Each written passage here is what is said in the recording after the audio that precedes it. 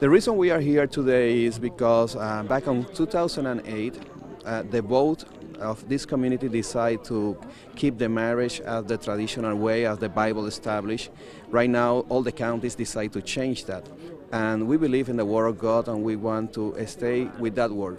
And we are together. We don't hate the lesbian and homosexual community. We love them, but we disagree with that way of life.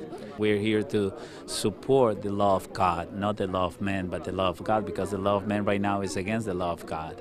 We believe in what the Word of God says, that marriage is between one man and one woman. It's not that we don't hate the sinner, but, we can't stand and approve of the actions or the sin. So we just want to come and ask the Lord for forgiveness and just present an altar of forgiveness to the Lord tonight. They are beautifully entitled to their opinion.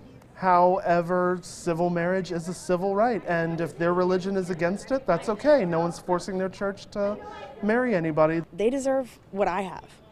I have a beautiful marriage. I have a beautiful relationship. They deserve the exact same rights. I didn't have to vote for my marriage. Nobody should have to vote for equality. No one should have to vote on someone else's happiness.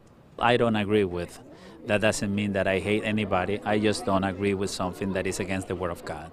We are here as a group, as the family of the church, to pray and just let them know that we love them and we don't have nothing against them.